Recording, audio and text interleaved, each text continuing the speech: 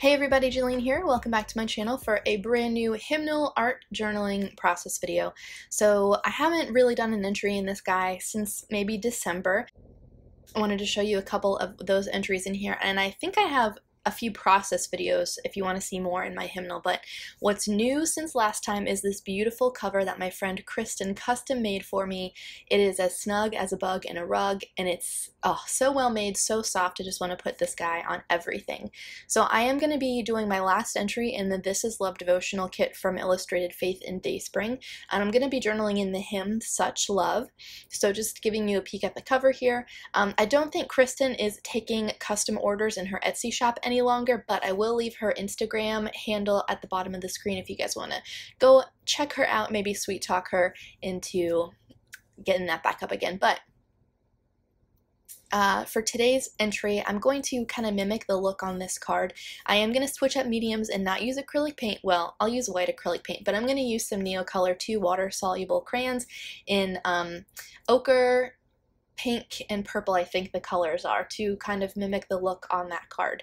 There's no devotional content on there. The verse in 1 Thessalonians is it, but I want to go ahead and journal, you know, kind of what I get from that verse here in this hymn using some of these supplies. So that's about it. I'm so excited to be back in the hymnal, and I'm going to go ahead and get started now. Alright, so the first thing that I'm going to do is put some white acrylic paint on the page. So I really like doing this with Neocolors. I don't ever use gesso, and this is as much as I'll ever prep a page. It's just putting down some white acrylic paint. So it kind of tones down the music notes and things like that on the page, and it makes the Neocolor seem like more pigmented to me. I could be totally off base on that, but I'm fine with it. So I got super messy with the acrylic paint there, and like went on like maybe 50 pages back along the top. So anyway, I just applied that with the baby wipe. You could use the card swiping technique, your fingers, whatever you have, but I like using a wet baby wipe because the paint is a bit more translucent that way. So I'm going to hit that with my heat tool and make sure it is totally 100% dry before I put anything else on there. So the Neocolor 2 crayons I've seen used like this. I've actually been like checking out more ways to use them, but one of my favorite things about them is when you scribble them like this and then you put water over them, because they do react with water, is you don't see the original scribble mark, which is my favorite thing ever. So I just have a huge paintbrush that I'm going to dip in water here, and I'm going to move the color around, and so you can see that you can actually go ahead and put the crayon into the water and it just melts onto the page. It's so nice. They are more expensive than other art supplies like this, but I think that the expense is worth the quality that you get, and I actually purchased them a la carte individually in colors that I know I'm going to use and love and that match things that I already have, like maybe this devotional kit, for instance, and just buy them here and there. I will link my favorite store for that down in the video description below, and where you can just buy either the set of like 10 or 75 or 250 or whatever it is, or you can buy them individually. But like they can be expensive, so if you were to buy like a set of 75, having never used them, that is quite an investment. So I just started buying them individually just to see how I liked them and how I would use them. So I think I'm up to like maybe 15 now, and I'm a huge fan. So you can see that when I just put a ton of water on the page, and it's going to take me a really long time to dry this. I'm just using a craft heat tool that I'll go ahead and link if you guys want to check that out too. It's really cool, but it does get really, really hot, so like don't put your hand under it. So I ended up just getting the page dry eventually, and you can see I left some of the white paint showing, which I really, really like, and it's just a nice, soft background to work on. So maybe if you're hesitant about covering the words in your journaling Bible, a hymnal might be a great place for you to get your feet wet or just work in forever if covering words is an issue for you. Or of course you could just keep it in the margin of your journaling Bible. So I'm going to use some of the brand new tiny colorful alpha stickers here. These are brand new to the Illustrated Faith Basics line, and I really wanted the title to be Such Great Love, but wanted to keep the colors on here to pinks and yellows, and so that teal sticker up at the top left was not gonna work. So I'm going to go ahead and get the stickers down and then kind of build from there. So my title is going to be in the bottom left here. These stickers are also transparent, which is kind of cool. And then I'm just going to kind of build this cluster here. I like to, I maybe should have put the sticker down first. These are the cardstock stickers from the You Are Loved collection. I kind of like to make, when I do clusters, like make them touch and connect and overlap. And so I kind of wish I had put the sticker down first and then kind of stamped on the edge of it a little bit.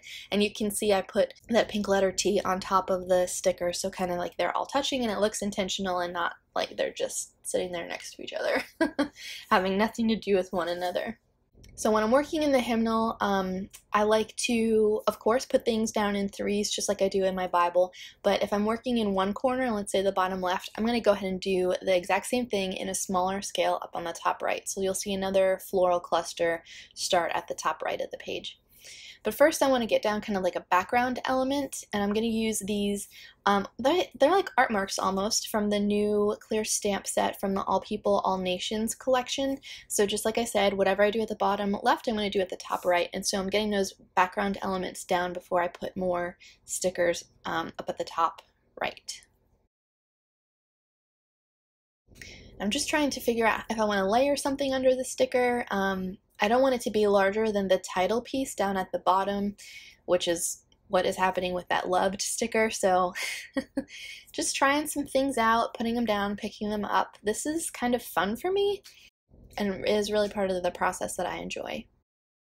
So I have this really old washi sticker booklet from the You Are Loved collection, and I don't see many people use it. So I haven't used it a lot, but I really like that there's some transparent washi included in this booklet, like this, the X's and O's here. And so because it's like on transparent washi, it almost looks like I stamped it on the page, which is really cool. So again, putting it at the top, moving it down to the bottom, and looking to see if there are any other elements like these hearts in here that I may want to use. But I really want to like limit the number of motifs on the page. So I've already got flowers, now I've got X's and O's. I didn't really want to bring in a heart because I just felt like they would all be competing, you know? So then what I'm going to do is a little more, I'm going to do a little more stamping to make the background a bit more interesting, and I haven't been using these hexie stamps from the This Is Love kit a ton, and I want to change that right now. So I'm going to use this like golden yellow ink. I've got a similar one linked in the video description below. It's a chalk ink, and this one is a pigment, and not everyone loves pigment inks, which I totally get. A chalk ink will dry faster, but it still shouldn't bleed through your Bible pages or your hymnal pages or whatever. So I just did some tone-on-tone stamping. I doubt you can even see it on camera here, but just wanted to make the background a bit more interesting. And then wanted to tone down some of the color on the page, so I'm going back in with some white acrylic paint on a baby wipe. So this is just super fun and relaxing and a great way to like meditate on this verse in 1 Thessalonians. And I love the lyrics in this hymn, especially the last line where it says, "And now he takes me to his heart a son or daughter. He asks me not to fill a servant's place. The far-off country wanderings are all done. Wide open are his arms of grace. Such love, such wondrous love, such love, such wondrous love."